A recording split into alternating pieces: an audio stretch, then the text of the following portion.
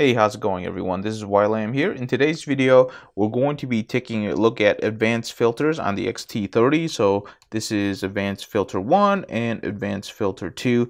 They're essentially filters that you can apply to your photography. So as you can see, advanced filter 1 is on toy effect, and then you can go over to advanced filter 2, which is going to be the blurry effect for the top and the bottom. These are the default advanced filters that you can use, and you can easily change them. So if you go into the menu system, you go ahead and go to the camera icon and you go to the drive settings, and in here you have advanced filter 1 and advanced filter 2. So if you go in and you select through these, as you can see, there's a bunch of filters that you can go ahead and apply through. You can go ahead and scroll through them and see if you like any of the filters. Obviously, Fujifilm likes these advanced filters, so definitely check through them. Maybe you'll find one that you like for, some of your easier photography. One interesting thing that I do want to show you is that when you go into advanced filter 1, you can actually see a preview of what that filter does. But when you actually go into advanced filter 2, you actually go into a list view in which you can see all of the names on there. It does not give you a preview. Now, in terms of using these advanced filters, there's really not all that much to talk about. All you have to do is you just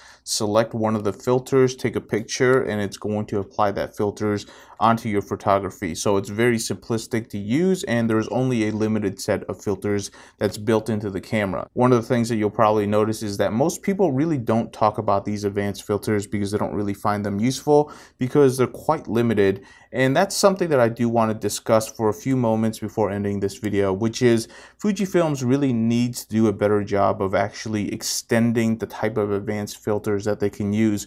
One of the things that I would love to see is having their smartphone app being able to download new filters onto these cameras via either the SD card or any type of internal memory.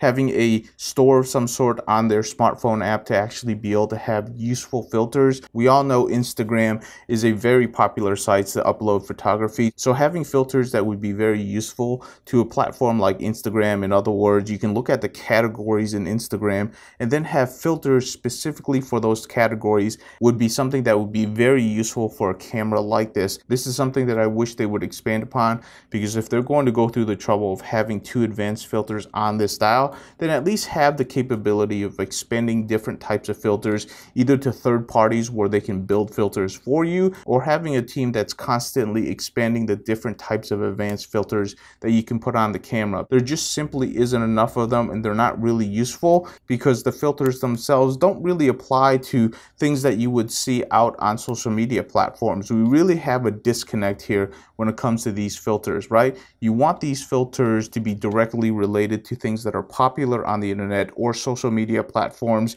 and I don't really see a connect there. So that's something that they could really work upon. So if you're a person that owns an X-T30 and you like the concept of advanced filters, what I would really recommend you do is you go ahead and send an email to Fujifilm saying that they should really flesh out their advanced filters, being able to apply new ones. So that's the only thing that I really want to talk about before wrapping up this video. Hopefully that helped you out. If you have any questions, leave in the comments below, and I'll see you in the next video.